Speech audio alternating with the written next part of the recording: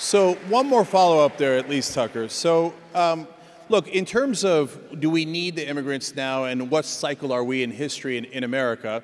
Well, a couple of southern states did some raids, took away some undocumented immigrants, and then they panicked because nobody came and took the jobs, whether it was farming or warehouses and factories, et cetera. And so then they had to change the law and say, okay, never mind, they can come back in.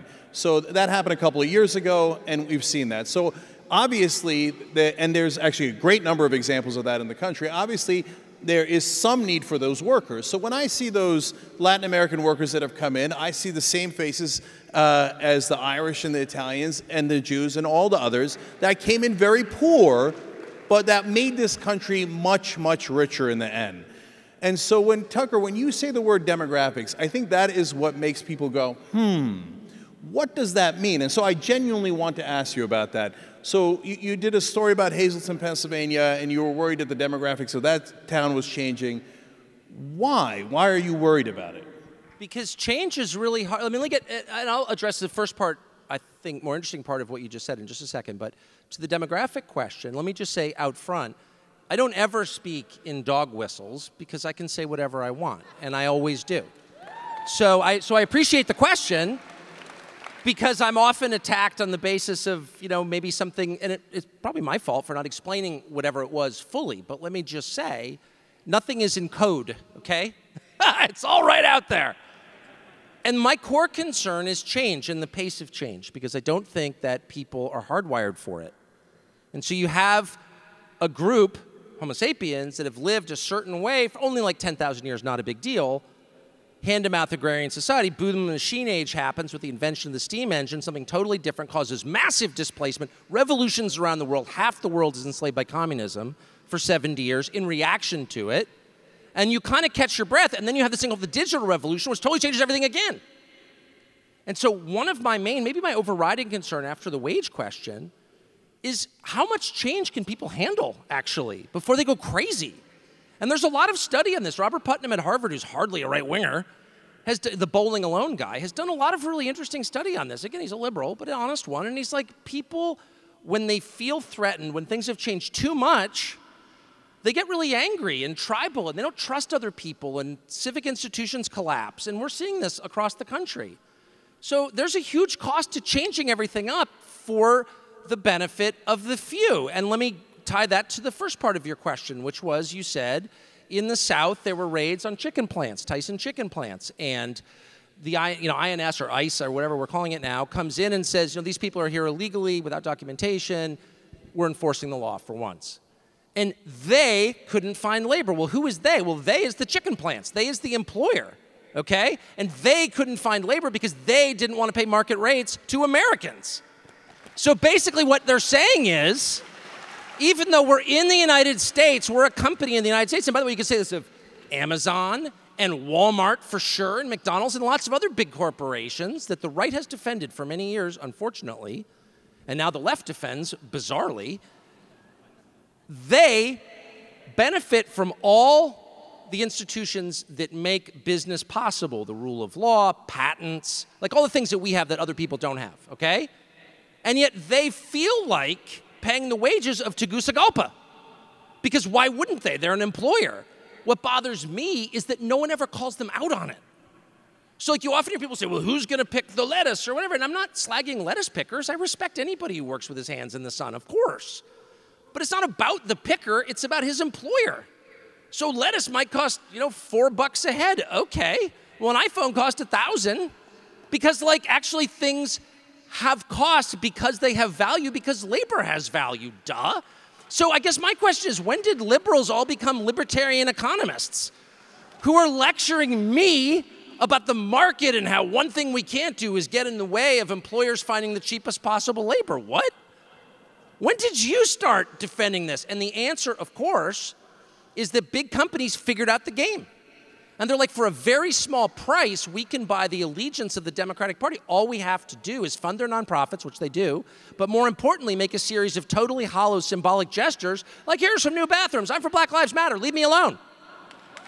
And they have totally convinced your average college student that they're the cutting edge of the progressive movement. And so you see this really weird thing that always blows my mind. You go into an Apple store, and shamefully, I own Apple products, and you'll walk in and there'll be like some highly educated, kid with 2 degrees from impressive schools with a nose ring, standing in this kind of sad, spare retail space wearing a matching uniform thinking he's part of the revolution.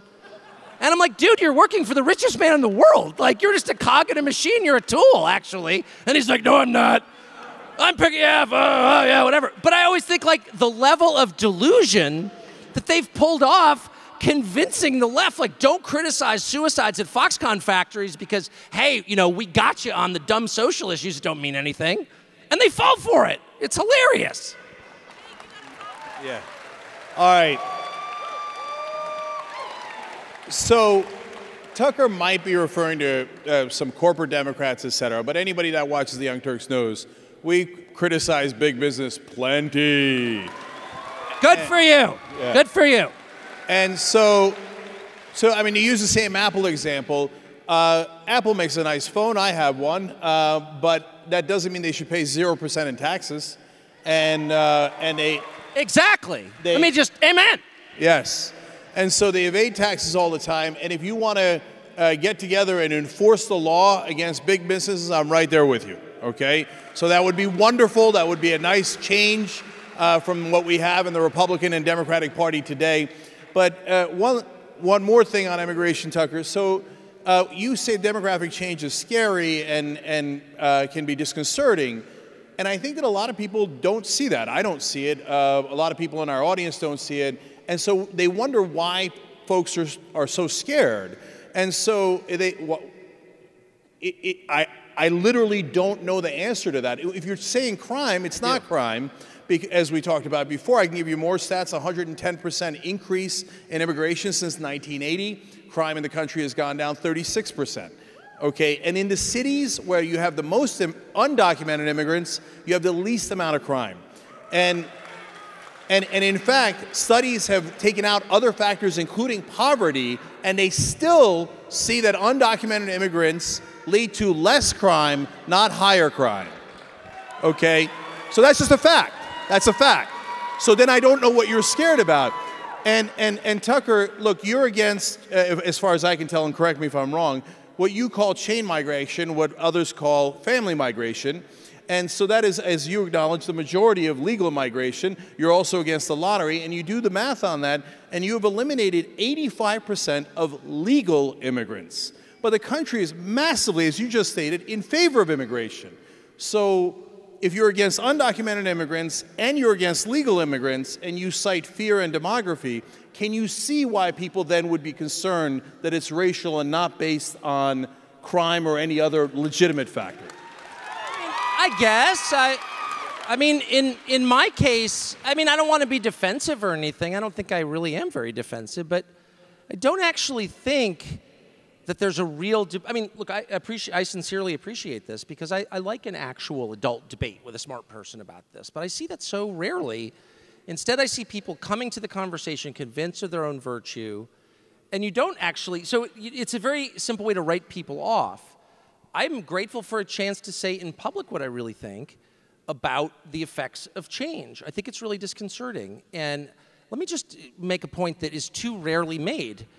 And that is that if you have a big, diverse country like this, 320 million people, no majority of anything, right, in the country, and you're running it, or you're sort of seeking to influence people who run it, like you and I are, then you really have to think about, like, what are the most important questions? Do countries hang together just through inertia, just because they do? No, they don't, actually.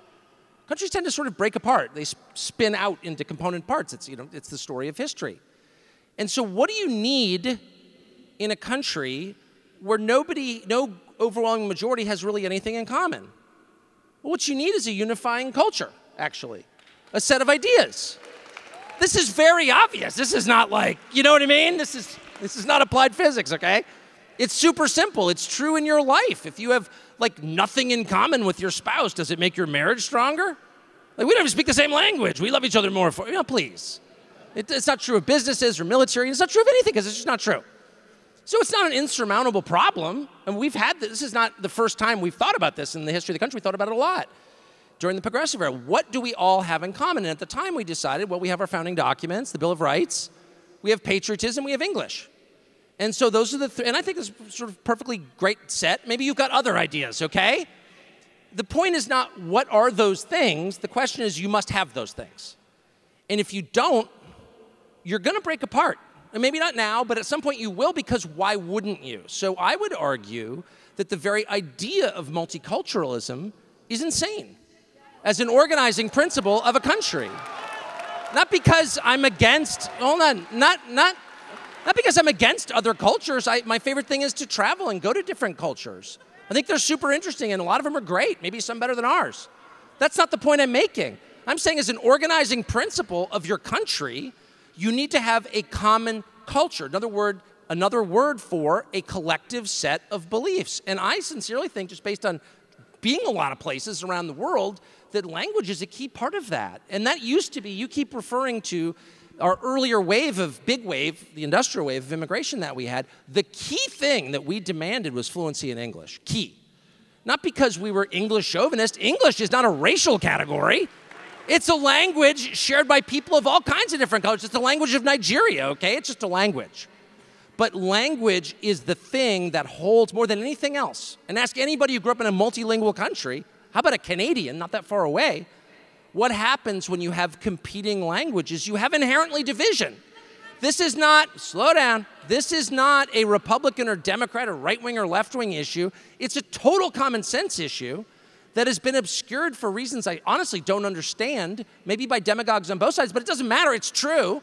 So if you're gonna have huge country-changing levels of immigration, comma, and we do, comma, you need to make absolutely certain that everybody of every color and every religion is united in at least something beginning with language. Duh. So, Steve, sorry. What? Yeah. So, I think this goes to the core of the issue, and I think this is a really interesting conversation. And so, look, on English, I might not be as doctrinarian as you think. I came here with not knowing any words. I knew 3 English words when I was How old were you? I was 8 years old, and I knew yes, no, and girl. That's it. And they threw me into the deep end, and I did not do English as a second language, and you pick it up quickly. And so I get that we have to have a unifying language. India has a unifying language. It's also English. And so I think that there is a reasonable way to do that. I don't think that you have to throw everybody into the deep end, especially if they didn't come at the age of 8. And everybody has a different perspective, and there's a way of easing into that. But when we talk about culture, well, America's culture is not unicultural. It is, by definition, multicultural. That is our culture. So, I mean, look at all the things that we consider really American. Pizza, Italian, right? Jazz, African American. And I can go on, especially in the food category. So, and you famously, Tucker, the other day said that tacos are American and not Mexican. Yes, they are. That's right. The point. Yes. We've brought them in. They're part of American culture now. That's the point. But Tucker, that's my point. But think about it, Tucker, that we brought all those things in, yes, and they are now part of our multicultural culture. Okay, so, look, perhaps, you know, we're having a debate over word definitions, or perhaps my verbosity has obscured what I'm really trying to say. But what I'm trying to say is, if you have a country, any country, particularly a huge and complex country like ours, where there's no unifying fact, okay? Most countries have, settle down for a second, I'll be right there. Do you know what I mean? Like that is potentially a vulnerability for us. I don't think it needs to be, but we need to address it thoughtfully. You have to have, of course, I'm totally opposed to stamping out anybody's culture, or telling anyone what to believe. I'm just saying the very most obvious thing, which you must have something in common with everyone else in your country, or why would you be a country? And if you don't think that, you haven't thought about it very much.